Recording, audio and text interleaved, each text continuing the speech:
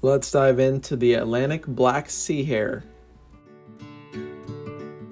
If you're new here, I'm All Things Marine. Go ahead and click that subscribe button if you love the ocean as much as I do, and make sure you smash that notification bell as well so you don't miss out on any of the weird ocean creatures that I talk about. The Atlantic black sea hare is a type of mollusk known as a sea slug that gets to be a little over a foot long, which is on the larger side for many sea slugs. If you live in Florida near a bay or the ocean, there's a good chance you may have seen this odd creature before and had no idea what it was.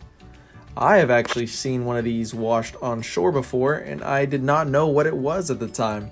In fact, it looked like a blob that was moving, washed on shore, but I did not know that it was alive or a sea slug.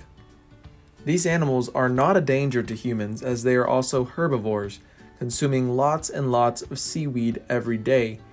When they lay eggs, they are laid as a long, hair-like, jelly-like string of eggs.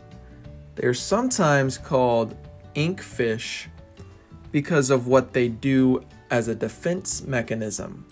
As you can see in this video clip right here, these animals can spray ink when they are startled as a way of trying to get away from a predator or trying to taste bad. Much like how octopus and squid can use ink to their advantage, which is very interesting because they are all mollusks, much like the Atlantic black sea hare is. The Atlantic black sea hare is very important when it comes to understanding the condition of the environment they are found in.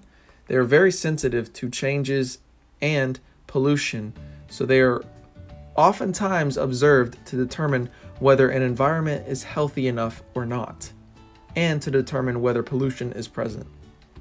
They get the name sea hare from the rhinophores, which are fairly large and resemble a rabbit's ears. Rhinophores are a type of sensory organ that detects scent. I could watch these animals swim all day.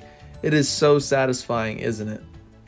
The wings of this animal are actually called parapodium, and these parapodium wrap around the sea hare's body when it is not actively swimming, such as when it is laying on the ground. Make sure you smash that like button if you enjoyed this video, and just remember, if you see a black blob on a beach, chances are it is not just a black blob, but actually a sea hare.